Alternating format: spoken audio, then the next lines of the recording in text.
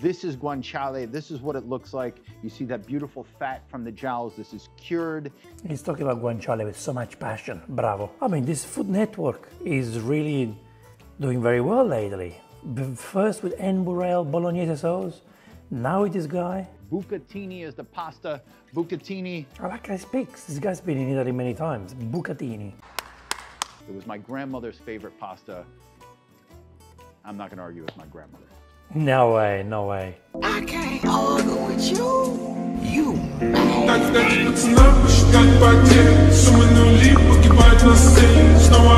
Just not going to happen. Do you trust Food Network? Today we are reacting to Food Network Amatriciana sauce. Let's see if they know how to make it. And we're going to make pasta matriciana. Pasta alla matriciana, okay? No pasta matriciana, pasta amatriciana if you don't want to add the alla matriciana. The classic Rome dishes. You're going to take a trip to Rome. You're going to save a lot of money by doing this at home for all your friends. I like how you speak. Bravo, bravo, bravo. Let's get it done. Here we go. I'm confident. This guy's going to be good. He knows he's going to take you to Rome and he's romantic. Bravo. Before you start any of this process, get a pot of water on the fire and bring it to a boil. Bravo. So he knows that you need to boil the pasta. Okay, so the first thing we're going to do with this matriciana is Amatriciana. we are going to identify the proper ingredients. There's such a simplicity to this dish. One of the great things about all things Roman is the quality of ingredients. Well, mostly Italian cuisine or Mediterranean cuisine, ingredients, freshness. Fresh fish, fresh fowl, fresh fruit. I buy it, I eat it. The cheeses and the beautiful guanciale. That's guanciale. He said it very well, guanciale. I think he cut it very thin, but at least he's using guanciale. Guanciale are the jowls of a pig that are cured. It is one of the most sought after, most beautiful ingredients in all things Italian as far as I'm concerned. Bravo, bravo, this guy, he knows guanciale, he's been to Rome, he's gonna cook well, I believe. I'm very confident about this guy. This is guanciale. This is what it looks like. You see that beautiful fat from the jowls. This is cured. He's talking about guanciale with so much passion. Bravo. And aged. It smells the way I would assume heaven smells. It's just...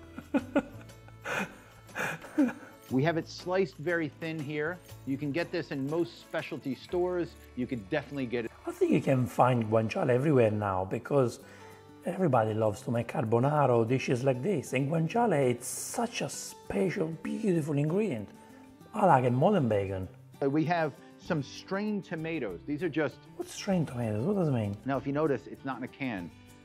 This is in a container, and this is really also easy to find. It's like a passata, you mean? Is that what it is? The reason why I prefer this is because it doesn't have the same citric acid content that a lot of canned ingredients have. Yeah, he's right, he's right. The can has acidity regulator normally. So, well done, I like him. I like to use peeled tomatoes, to be honest, because, I don't know, I think a bit fresher. I like to squeeze the tomatoes, but there's no right or wrong. I like this because a lot of people say, well, when you make tomato sauce, you have to add sugar to counteract the acidity. That acidity in a canned tomato comes from the citric acid. He knows, man. He doesn't use sugar in tomatoes. I love it. I mean, this Food Network is really doing very well lately. First with N. Burrell Bolognese sauce, now with this guy. Oh my God! Wow! If you're omitting that canned tomato citric acid, you don't have to add sugar to anything. Bravo. But the thing is, the tomato needs to be good, yes. When you make the soffritto, you add the carrots, they bring sweetness to your sauce as well, okay? So yes, the quality of tomato is good, but you need the carrots and the onion in the soffritto and the celery. I personally like to blend my soffritto. I blend it, it turns into a cream, then I cook the soffritto, and then it basically, it disappears in the sauce, and the carrots give the beautiful sweetness to the sauce. Check out my tomato sauce pasta video, you will love it. I am not a big fan of the citric acid content of those tomatoes, so I try to stay away from it whenever. Bravo, bravo, very, very passionate, very passionate. Bucatini is the pasta. Bucatini. is a very I like how he speaks. This guy's been in Italy many times. Bucatini. thick pasta, but it has a hole running through the center. So it's an extruded pasta. Il buco means a hole, so bucatini. Bravo, so it's got the beautiful hole in there that you want the sauce to go through it. It was my grandmother's favorite pasta. I'm not gonna argue with my grandmother. No way, no way. I can't argue with you. You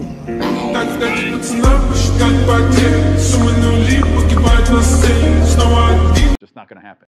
So first thing we're gonna do is start with a pot like this, a very, very, very low flame. What are you doing there? It's interesting. I want to render this guanciale. I'm In there, in a small pot. even gonna do like as low as possible, half off the fire. So if you notice, the pot is only getting half of that small flame. This is interesting, okay. We have this sliced very thin. What I like to do with this guanciale is to cut it in about a 1-inch. I normally like to cut into strips, so I taste it. It's nice and crunchy. When I make carbonara, I like to have it that way. Me personally, and many other people I know. This way, I don't think I get the crunch. I don't get that same experience, but everyone is different. It's like when you make spaghetti aglio olio. Some people like to slice the garlic. I like to crush it. Doesn't have to be exact, but I cut it like that because it's gonna cook down. It's gonna have this amazing texture. And the key to this guanciale, You slice it like prosciutto. I'm not a fan of this, sorry. make sure I cut it all the way through. As I said, it doesn't have to be perfect. You want it as uniform as possible. And with guanciale, you don't need extra virgin olive oil because the guanciale releases the fat. The fat melts and turns into oil. I'm gonna start with a little bit of olive oil. Extra virgin olive oil, don't say olive oil. Now the cook time of this, once you add this guanciale to the pan, what's gonna happen is you're gonna let it go nice and slow. You wanna render out the fat, but you don't wanna get any color on this guanciale because I just love the way it is. Okay, so you want to use guanciale as a prosciutto and gently cook it, all right? But I will do that in the same pan where you do the sauce. Anyway. So what we're looking for with this guanciale as it's cooking inside this pot is we want all the fat to be rendered out, and then it's cooking inside its own fat and it's crisping up, but it's never turning brown. It has a nice blondish color to it, and I really love Amatriciana. I really love it. all that residual fat is cooked out. We'll then strain or drain out that fat, keep the guanciale that's crispy on top of a paper towel, and we could even utilize some of that guanciale fat in different various places. I like how it explains. I mean, FoodNetwork is really doing well lately. Bravo. Really low flame. It's going to take about 20 minutes or so. Wow, 20 minutes, okay. Well, you cut it so thin. I normally say 5-7 minutes and your guanciale strips are done, but okay. I have this guanciale. It is cooked down. The fat is rendered. It has a nice blondish color to it. Yeah, it looks nice. It looks very nice. It looks like a cooked prosciutto. It's nice. Crisping up nicely. You could smell how delicious this is. I mean, these are the things that get me really excited. And That's what takes you to Rome. That smell takes you all the way to Rome, just like that. the things that I love about really good Italian cooking, because it is all about these beautiful ingredients, about making them shine, right? So good. I like the way he speaks. So we have that guanciale inside here. What I think I'm gonna do is just get a little bit of paper towel and take the guanciale out of the pot and just put it on this paper towel. To be honest, this paper towel business, I know Antonio Carluccio did it too. It's a funny dish. What are you trying to do by using kitchen paper? Don't do much. Keep the fat inside the pot. And then what I may do is utilize some of this fat in the actual sauce. Bravo, bravo. So the guanciale is here. You can see how it's nice and blonde. It's not browned, right? We don't want to change the flavor of the guanciale, but instead we want to render it out. So what I'll do here, really low fire. First things first, I'm going to get a piece of garlic. Of course, Americans always have to use garlic. Always. Why? Why? You don't have to put onion. You don't need to put garlic in Amatriciana, okay? You can just have a plain, but of course you can put garlic, of course you can put onion if that's what you want. Up to you. I'm just gonna crush it. And I'm gonna add a little bit of this guanciale fat. Nice, nice, nice, nice.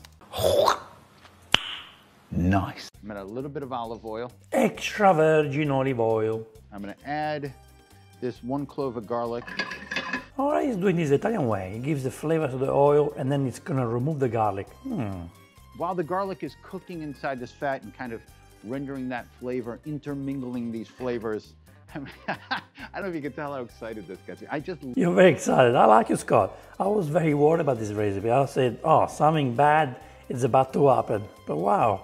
Well done! Well done! Love this stuff. You smell the olive oil and the garlic and that guanciale fat. It is just absolute heaven. It's my favorite thing about Italian food. We understand that, Scott. It's enough now, okay? Come on, cook for us. These beautiful little flavors that are so powerful, how they intermingle together and they just create this perfect little dance. I love it. All right. In the meantime, about half a pound of pasta. Aspetta, you haven't done the sauce yet. What happened to the sauce? Do the sauce and the pasta should be cooked, boiled when the sauce is ready. But first, before we add the pasta in the water, we want this pasta to taste like broth. So I add enough salt. God is very generous. So the pasta cooking liquid tastes like broth. And what I mean by that is it's neutral in flavor. You don't have to taste it. Normally I put a generous tablespoon of rock salt or sea salt in my pasta water. It does a great job. You want to put more, you put more. Less. But if you taste it, what's the point? So it's boiling water, you don't want to taste it. Not too much, it's not too little. I'm gonna add a touch more. Oh my God, I feel like I'm watching my nonna. Now, we're gonna add about 8 ounces of pasta to the water. That's about 2 portions, give or take, maybe a little heavy 2 portions. Heavy? I eat it by myself. But you'll be happy it's there. This bucatini, we're gonna add to the salted pasta water. My worry is the sauce. The sauce needs at least 20 minutes to cook. Just wanna submerge this pasta under the water. Now, this is a very, very simple dish, right? Yeah, but come on, you talk too much. Sound like me. Very simple. What I'm gonna do here now is add a little bit of this strained tomato. It's very fresh, it's beautiful. I never use the word strained tomatoes. What does it mean, strained tomatoes? It must be passata, like tomato puree. You're just getting confused. I finally learned a new word, and now you confuse me more with this new word again. Passata, is it passata? Gonna add a little bit to the pan. Come on, add more, be more generous. Come on, Food Network, pay for it. Put more in there. There's about 4 ounces there, that's what we want. And also, while the pasta's cooking, I'm gonna add a little bit of that pasta water. Yeah, okay, but the thing is with the pasta water, Scott, let the pasta boil, okay? You take the pasta water from the pot about a minute or 2 minutes before the pasta is ready. The pasta, you just put the pasta in. Capito? You need to wait a little bit longer. The water, the pasta needs to release the starch and the amide, whatever it's called, and that's when you can use the pasta water. Right now, it's like using tap water. It's really about the pasta that's being cooked in and the starch content that's cooking out of the pasta into the water. So it is really nicely flavored. We don't want to over salt it because as we use it in the sauce, we don't want it to be overly salty. Well, no, because this dish deserves pecorino romano, which is salty. The guanciale, it's salty. You want to put some salt in the sauce, hey, Scott? So, because that's going to reduce down, and of course, as it reduces, the flavor concentrates. I have to say, to be honest, for me, the sauce is way too runny, way too watery. I'm sorry to say. That's why I say I like to use peeled tomatoes. I see the tomatoes and it's crushed and thicker. I want my sauce to be thicker. Like that's how you can tell if a sauce is good or bad. This is too watery. I'm sorry, Scott. Everything was done well, but not the sauce. I'm also going to add a pinch of crushed red pepper. It's okay, yeah, it's good. Again, it doesn't get more simple than this. That's why I love it so much, because you're taking a trip to Rome right here. The third time you say it. Okay, Scott. You're taking me to Rome. This is why people go to Rome, to eat this pasta. Yeah, I agree. So the pasta takes about 10 minutes or so to cook. We are going to cook it about 80% of the way in the boiling salted water, and then we're gonna put it in this sauce. And again, it's gonna cook together, it's gonna intermingle, it's gonna... All right, that's why you want the water in the sauce. Okay, but still, I like my sauce to be thicker. What I wanna do is, while that's cooking, I wanna remove the garlic. This is so Italian. Americans don't do that. This is so Italian to put the garlic in there and take it off. Americans will leave the garlic in there. So he has spent lots of time in Italy, or he's been watching Italian cooking shows, because that's what Italians do. I remove that garlic. We don't need it anymore. The flavor's in there. It's all good. Exactly what the Italians say. I'm gonna add a pinch of salt to this. Yeah, he didn't put any salt, so it is missing. All right, pasta is cooking, the bucatini. We're gonna add this momentarily. I can tell that this needs about 5 more minutes or so, just by the way it's falling. Yeah, you can tell. Look how stiff it is. So you can see that it's still, when it gets to this point, when it's almost done, it's gonna, well, it won't break. When it falls like this, you can tell that it needs a little bit more time, and you can tell by the color as well. So this is a pasta di Gragnano. Gragnano is a This guy knows how to speak very well. town outside of Naples, which is known for its quality pasta. They My God, well done, Scott. Are you Italian, Scott? actually have a pasta festival every year where they have in the streets these pasta drying outside. It's an absolute Yeah, he's selling to me. He's selling Italy to me. I'm Italian, but he's selling it to me. I want to go now. So what we're going to do with this pasta is, it's almost done. I have a measuring cup here. I want to reserve some of this pasta cooking liquid. Okay, bravo. That's very important now, yeah. I'm going to pour that into the, I'm going to save that, reserve that on the side. And the rest of it, I'm going to put in a colander. Get a little bit of a facial. Shut that flame off. Add this pasta directly to the tomato sauce, and I'm gonna let this cook.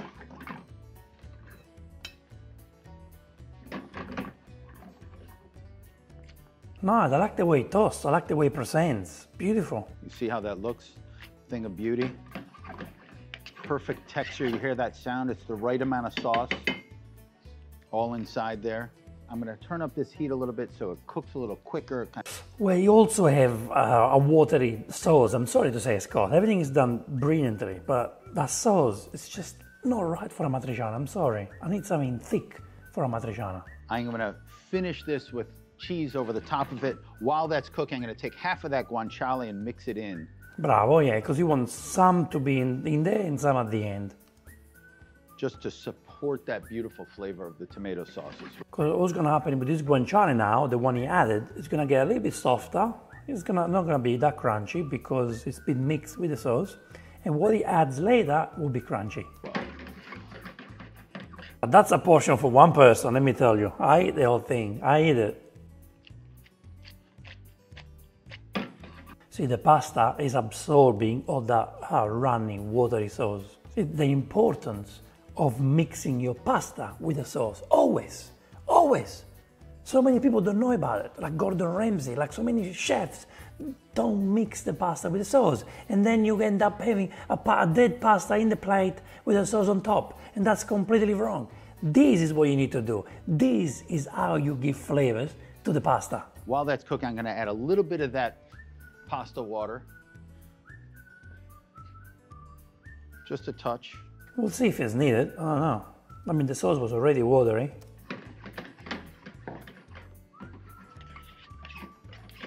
I like the pan. I really like the pan.